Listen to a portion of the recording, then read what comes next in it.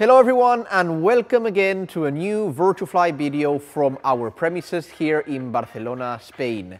This is Oscar from the Virtual Marketing and Sales Department. Today I want to start with a new series of videos about our 3 touchscreen flight panels. We are talking about the Solo GA, the new General Aviation flight panel, the Solo Airliner and the Airliner radio stack. Remember, the RS is for the physical radio stack attached to it.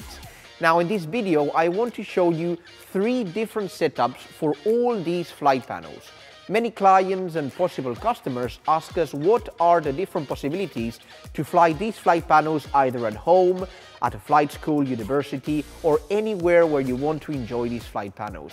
And in this video, whatever you are and whatever you want to do with our flight panels, we're going to show you the different setups you can use with them. Hello guys, this is the combo. Now, this is the box where the combo is at. It's a portable and versatile flight simulator. This setup is extremely good for any either domestic client, professional client, flight school that wants to actually transport this combo from one place to another. Inside is a Solo Airliner computer, TV screen, flight controls and a complete turnkey solution for you to fly. I'm going to ask some help from the workshop and we're going to build it here on a table and we're going to show you what is inside this beautiful turnkey solution by Virtual. Now let's do it.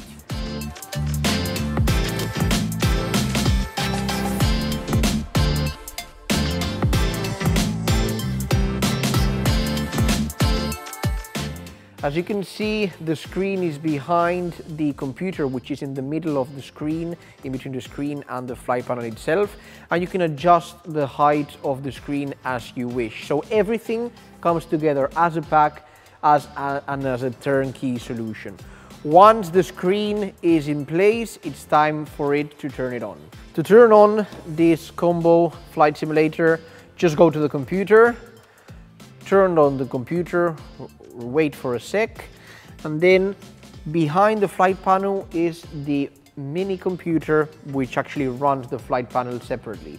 So you turn this computer as well and you have to wait a couple of minutes until everything is on and running.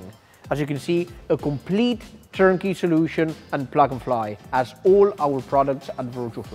Once you've turned on the computer and the internal computer for the flight panel, you just have to choose what kind of aircraft you want to fly on the software itself, which can be P3D or X-Plane in this case, and then you have to choose the aircraft that you're going to fly as a Solo Airliner itself. You know a little bit about the Solo Airliner, but just to remind you, you have more than 8 aircraft in this Solo Airliner, including single engine piston, twin engine piston, turboprop and the Boeing 737. So in this case, I'm going to just go ahead and select the Cessna 172 here that I have pre-selected on the flight panel, and in a few seconds we will have everything ready. The yoke is already connected, the TQ6, everything is already connected, so what you have to do is just get a seat and go ahead and fly.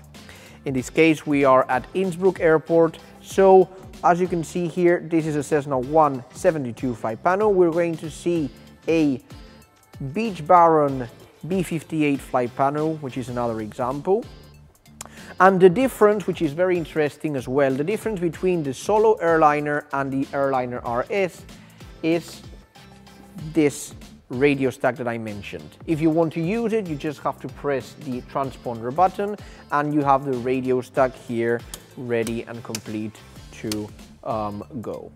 Now, as all our other flight panels, you have magnetic labels that you can use to change the setup from aircraft to aircraft. So these ones are the turboprop magnetic labels that we had ready as we were flying a turboprop aircraft.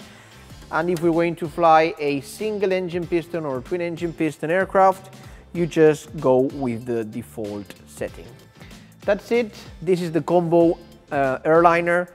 Let us know if you need any more information, and you can visit our website or contact us at info@virtu-fly.com. Great for domestic use, great for professional use, great for education. This is used in STEM projects. We really think that it can be a very interesting and potential product for the aviation out there. So see you in the next video.